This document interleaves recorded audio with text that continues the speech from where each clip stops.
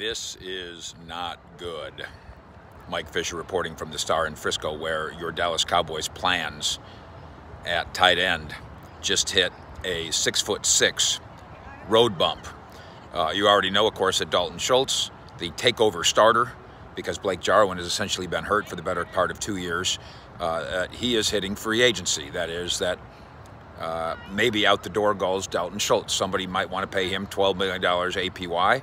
I don't believe the Cowboys are prepared to do that, and so that's okay. They turned the page to Blake Jarwin, who was supposed to be the starter, taking over for Jason Witten 2 years ago, and then injuries got in the way of that.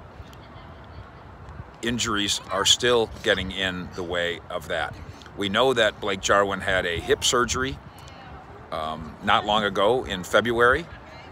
What we didn't know until now is how serious it was. In the Dallas News first report that it's extremely serious, so much so that it clouds his ability, quite possibly, to start the 2022 season. Now, there's been different reporters who are offering different angles on this, and some of the reporters work for the same outlet. So we're all going to work to get our story straight here, but this is a serious surgery. It's an unusual surgery, one that is more commonplace in other businesses, other sports businesses, not so much in football.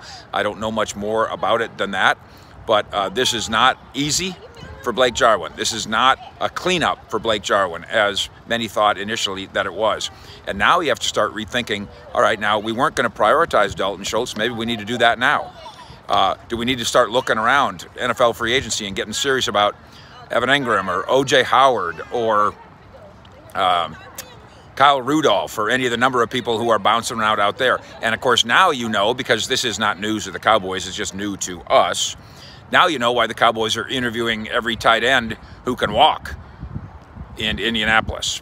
Right now, Blake Jarwin can't walk as a result of a serious hip surgery that puts his Cowboy future in doubt, certainly for the start of 2022, and also puts in doubt any Cowboys plans as to what they knew what they were going to do with Dalton Schultz. Now they can't be so sure. Breaking news out of Frisco from Fish at the Star. Fish out.